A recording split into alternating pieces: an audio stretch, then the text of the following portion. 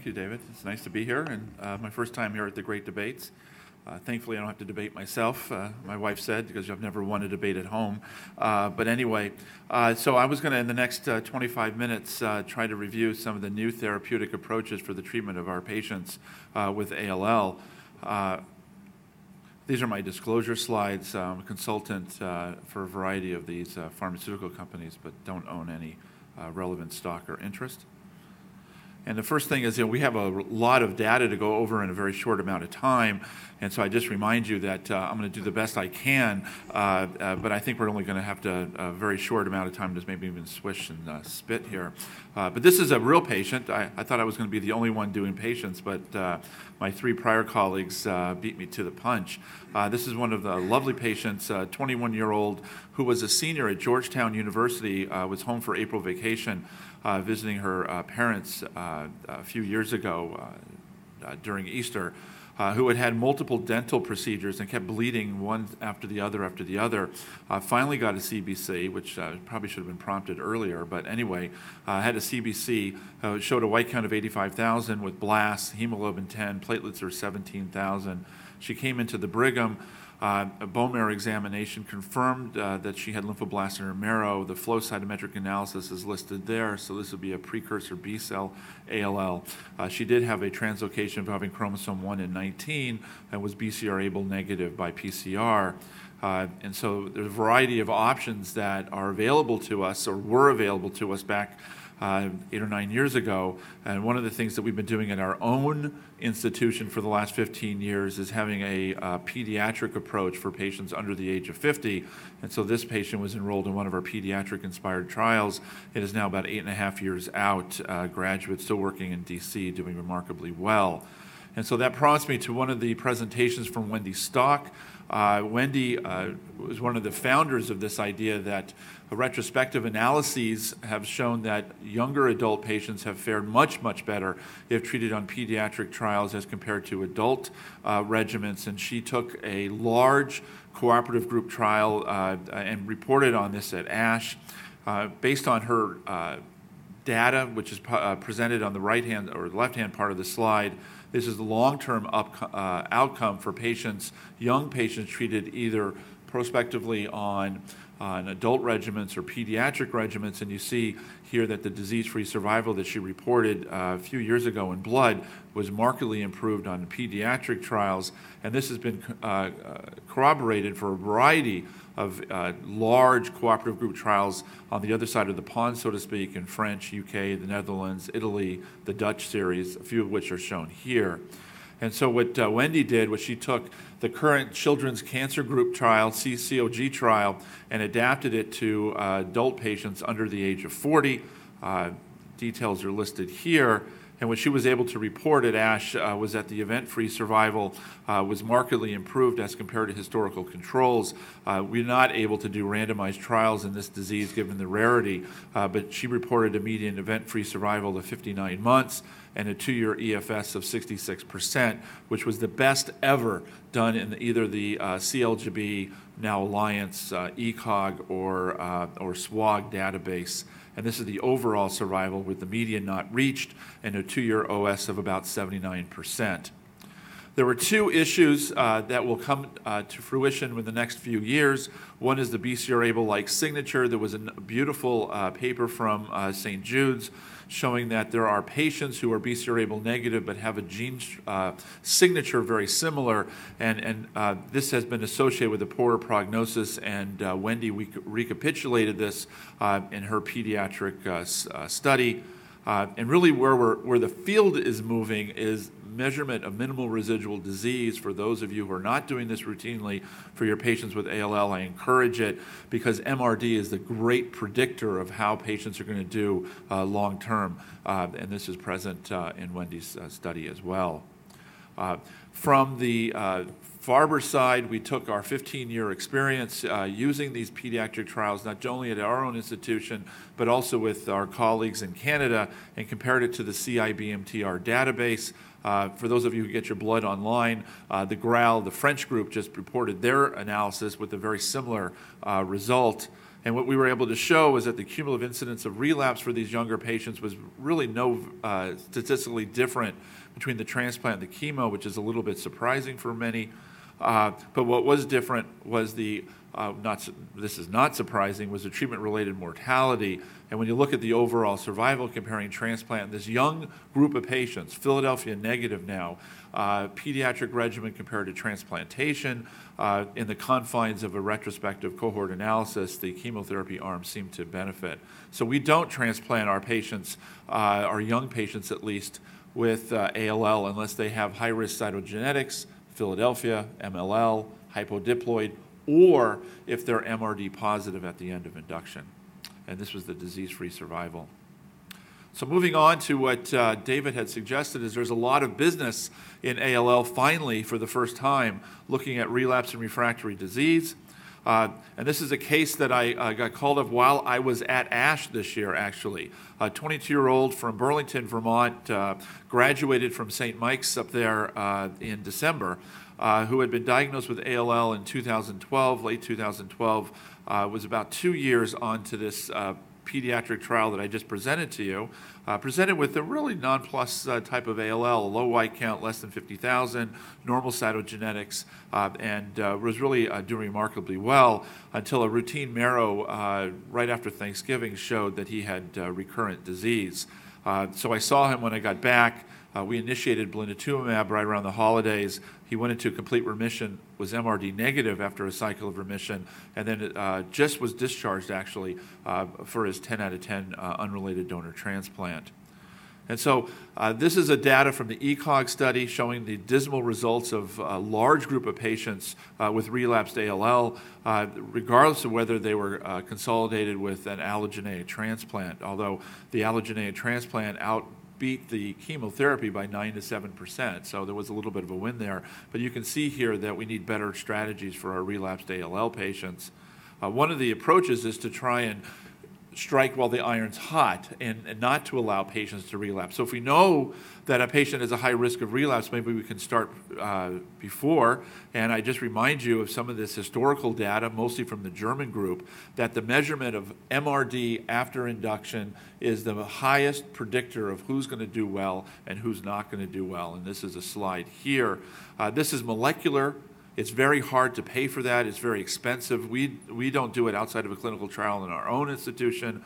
What we've done is MRD by flow. In order to do this, you need to have a multicolor machine. You need to have pathologists who are very comfortable separating out hematogones from non-hematogones. And just some examples, this is a representative case of a T myeloid ALL with a very small persistent population that's easily identifiable.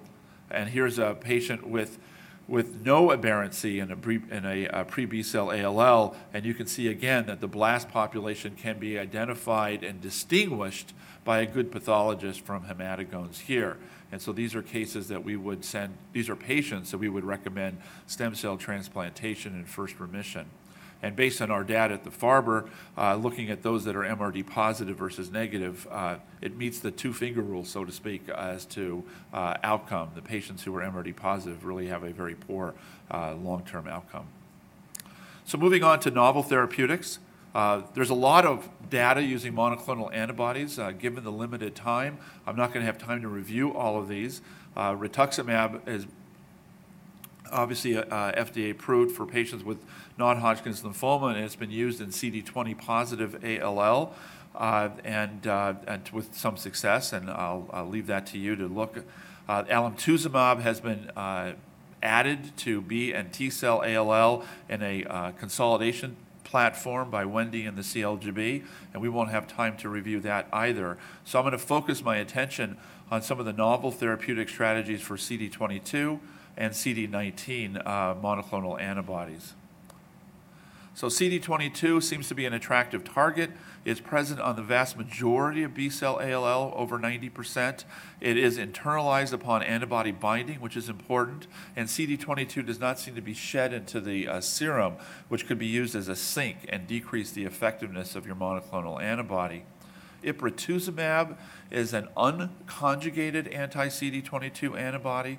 It's been tested in a wide variety of treatment strategies. This is one example, and one I'm going to show, where it was added to a COG relapsed regimen.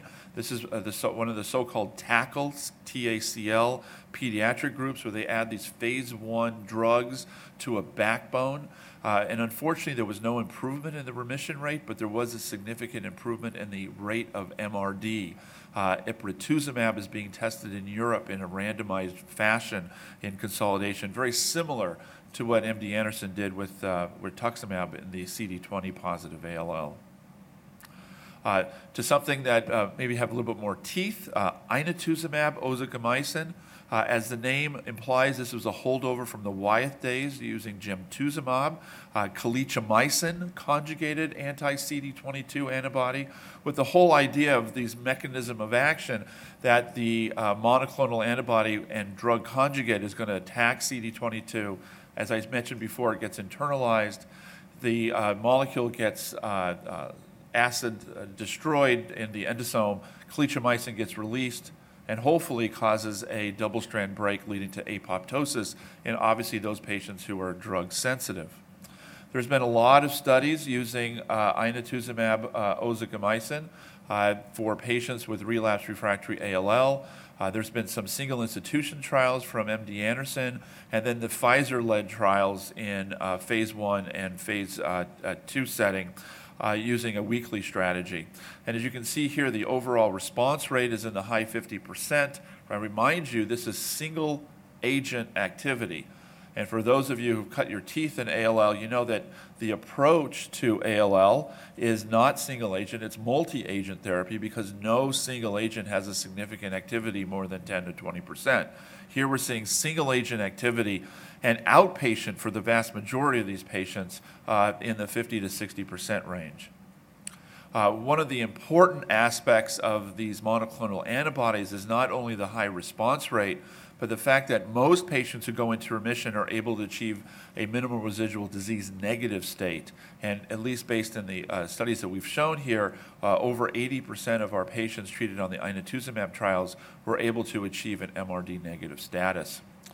One of the Achilles heel of this drug, and as I'll come back in a second when I talk about blinatumomab, because it recapitulates in that setting as well, is the fact that patients with a high blast count, a high circulating blast count, tend to have a poorer response, likely due to a sort of sink, if you will, and absorption of the monoclonal antibody drug conjugate.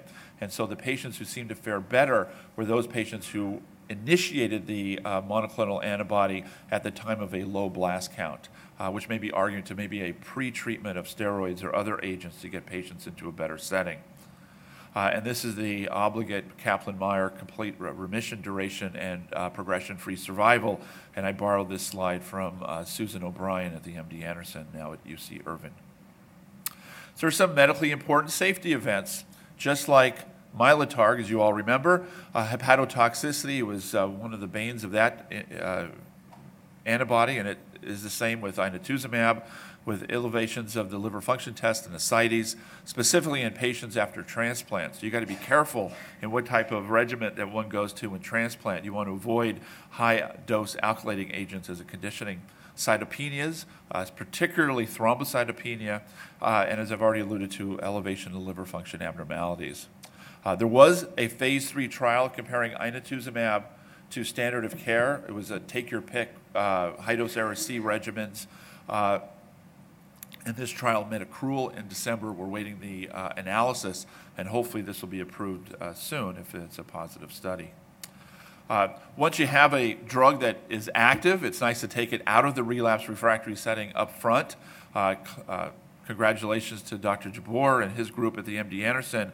What they took is the hyper-CVAD, which, as we all know, is not the most trivial regimen to give specifically to older patients, and they watered it down. So the mini hyper-CVAD, if you will, no anthracycline, reductions in cyclophosphamide, and then added inotuzumab. Arguably limited follow-up, small number of patients, but the progression-free and overall survival seems rather remarkable. Moving on to CD19.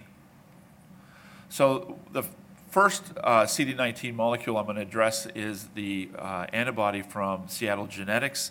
This is a monomethyl aristatin drug conjugate against CD19 with a very similar mechanism of action to other drug conjugates. There's parallel studies in ALL and non-Hodgkin's lymphoma, and both adults and pediatric children and pediatric patients, so applauding the idea of trying to move these agents into younger patients with relapsed refractory disease. And both weekly as well as every 21-day regimens are being explored. So far, this is a phase 1, and we're not even close to the MTD, but about 20% of patients have achieved a CR or a CR without full recovery of platelets. But most of the patients have had at least biologic activity. As I mentioned, the MTD is not established. The biggest issue with this particular agent is ocular toxicity. There seems to be some deposition of the aristatin compound with the antibody on the conjunctiva and causing conjunctivitis, very similar to the cytarabine-induced conjunctivitis that we see. And so steroid eye drops for prophylaxis and treatment have really abated some of these complications. And then blinatumomab. One of the first real advances, I would say, in our armamentarium with ALL. This is a novel approach where you're taking the business end of a CD19 monoclonal antibody and mixing it with the business end of an anti-CD3 monoclonal antibody. And what this does is it brings the T cell, the immune system, to the lymphoblast, causing upregulation of the T cells, activation of the T cells, and hopefully attack against the tumor. I just remind you, with this type of approach, you don't need specific T cell receptors, right? Because you're bypassing the T cell receptor. You're not requiring MHC1 peptide antigen recognition by the T cell.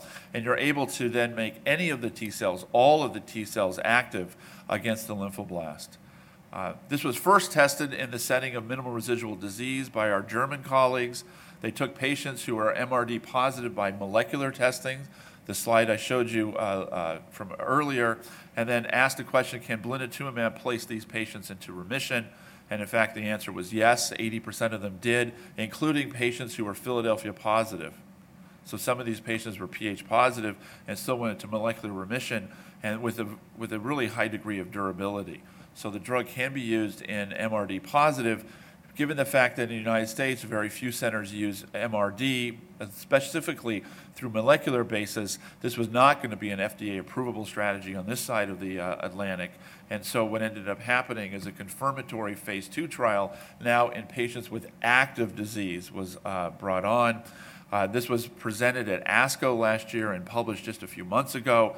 These are fixed doses, 9 micrograms per day for a week, followed by a step up to 28. And this was treating 189 patients with relapsed or refractory ALL. And just some, hopefully you can read this, about 43% of patients achieved a complete remission or a complete remission without hematologic activity. And in the box here, of those patients who went into complete remission, 82% of them achieved a minimal residual disease negative status. Again, very high single agent activity, very high ability to achieve an MRD negative state. So these antibodies, I think, are revolutionizing our approach, or will revolutionize our approach to therapy. All patients seem to benefit, and I bring the highlight to this last, hopefully you can see it right here. The patients who fared the worst are the patients with the high blast count, or reciprocal. The patients who fared the best are those patients with a lower circulating blast count, very similar to the data I showed you with the inotuzumab. So I think these patients are best treated when their counts are in the lower or nadir, maybe with a pre-dose of steroids or other agents. And this is the Kaplan-Meier response and overall survival curves for this group of patients here. Again, not a benign drug. Probably should only be used in a center that is comfortable doing these type of trials. Patients can have a lot of neurologic toxicity. They can also have some hematologic toxicity in terms of cytopenias, febrile neutropenic infections, and other disorders. But the biggest issue is cytokine release syndrome, really mirroring our macrophage activation syndromes, or HLH, reversible CNS toxicity with encephalopathy, We have a patient undergoing that right now. You can even see focal seizures and infections, as I've alluded to. So not a benign drug, but under the good situation can be well utilized. The ECOG, and now led by Alliance and SWOG, is using blinatumomab in a consolidation phase. This is the current national trial for patients aged 30 to 70 with Philadelphia negative, ALL. So hopefully if those of you who are active at centers can enroll patients to try and answer this question. So in summary on this aspect, monoclonal antibodies so far have the highest single agent activity, high MRD negative rates. There are specific toxicities between the agents that I've presented: inotuzumab, thrombocytopenia, elevation of liver function tests, veno-occlusive disease, specifically after transplant, blinatumomab, cytokine release syndrome, neurologic toxicity, and the Seattle Genetics agent, ocular toxicity. I've already mentioned that the inotuzumab versus standard of care was completed, and we're waiting the results. The approval from the FDA was at the time that the phase 3 trial from Amgen was just starting, and so obviously that trial was closed in the United States, as you can't randomize patients when the experimental arm just got approved. But elsewhere outside of the U.S., that trial is ongoing. And one of the more exciting things are the CAR T cells. There were 3 presentations at ASH. I'm going to briefly go through this. These are chimeric antigen receptor T cells. And really the idea is you take the T cells out of the patient, and it could be the patient's T cells or it could be the patient's donor T cells if the patient had a prior transplant. And it doesn't really make a difference. Lentiviral infection, now these T cells recognize CD19, and what the idea is that they can target the tumor similar to blinatumomab now, but now with these chimeric antigen T cells and induce apoptosis. The group from Penn has been doing this primarily in children. It was published in the New England Journal. Here's a couple of data slides from Stephen Grupp and that he presented at ASH, showing that these T cells are durable, they're long-lasting, and can really lead to durable remissions in patients with ALL.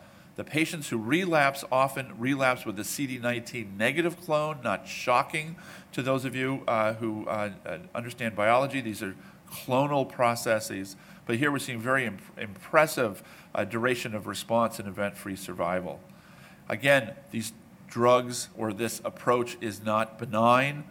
Severe cytokine release syndrome. Some of these patients end up intubated in the ICU, and neurologic toxicity. Similar to what we talked about with blinatumomab, but up an ante, maybe 10 to 100-fold in some patients. The other centers are doing a slightly different construct. Both the NCI and Sloan have a slightly different construct, and their data was also presented and now published.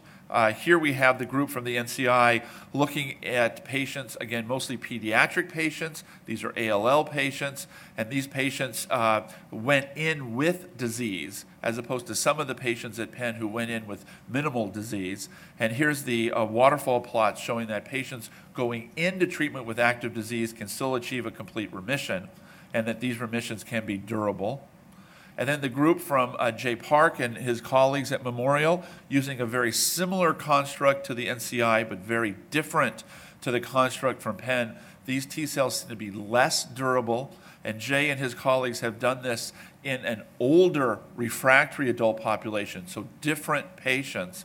And one of the issues here I just want to bring your attention is it takes about 2 to 3 weeks to make these T cells. And so you got to always think about what you're going to do with your patient in the interim while this disease is exploding. And so these patients got chemotherapy, they got freezed, chemotherapy, and then their T cells later. And so the impact of the chemotherapy that they got needs to be taken into account. And here's the overall survival for patients from Sloan. Again, about a 40% survival. Very different patient population from either the NCI or Penn's group. And then with a couple seconds left, what's new in T-cell ALL? From years ago, Notch, present and mutated in about 60% of cases. This is on the surface, and it undergoes post-translational modification in order to translocate from the cytoplasm to the nucleus to cause proliferation, usually leading to MYC activation. John Astor and colleagues from our center showed that about 2/3 of patients have Notch mutations. regardless if you're a kid or an adult. Biology dictates. And then we presented our first phase 1 trial using a gamma secretase inhibitor. So gamma secretase inhibitor inhibits the translocation of the Notch molecule from the cytoplasm to the nucleus. And in fact, we saw patient responses, including some complete remissions in a variety of patients. So I'm not going to have much time to spend on pH-positive ALL, but I can tell you that the approach that we've taken is similar to the Germans. Less is best. Steroids and Sprycel or dasatinib. Most patients get into remission, and as you can see here, no induction deaths in the 60 patients who were treated and presented at ASH. This has been our approach to elderly or older patients with Philadelphia-positive ALL. So in conclusion, pediatric trials for young adult patients seem to be provocative and at least showing superior outcomes in large cooperative group trials. CAR T cells, when, where, and which patients? These will be expensive. New monoclonal antibodies, I think, is a game changer, also expensive. And for those of your patients who are Philadelphia positive, less is best. Steroids and TKI is probably the way to go. Get your patients induced in remission and then to transplant. And that's the approach that we've taken. I want to thank David for inviting me and my other colleagues who are home, and I'm happy to entertain any questions. Thank you. Great.